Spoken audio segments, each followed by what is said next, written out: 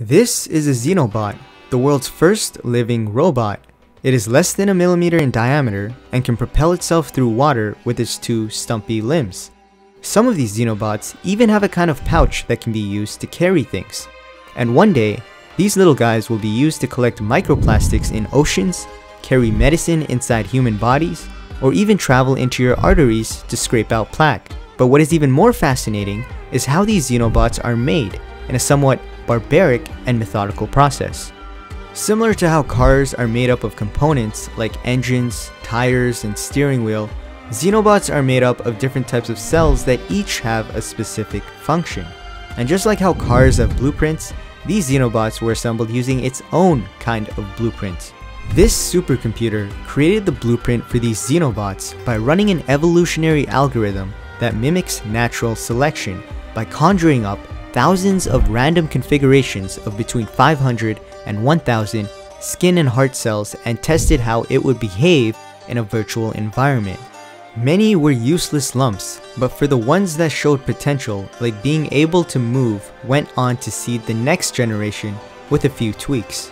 And after running through hundreds of simulations to come up with the best blueprint for the Xenobot, it came time to building it in the real world. These Xenobots were made using a special type of cell called a stem cell, which has the ability to develop into different types of cells. The stem cell that were used came from the African clawed frog named Xenopus laevis, which is what inspired the name Xenobot. For the building blocks of this Xenobot, researchers scraped these living stem cells from frog embryos and allowed them to incubate. From these stem cells, the researchers grew two different types of building blocks that were needed to create the Xenobot: heart and skin cells. Heart cells are active cells in that they naturally contract and could serve as the motor to allow the Xenobots to move.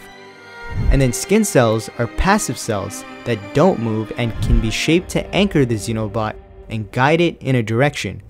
Using tiny forceps and a microscope, these cells were then cut and shaped into a specific body part as designed by the specifications on the blueprint.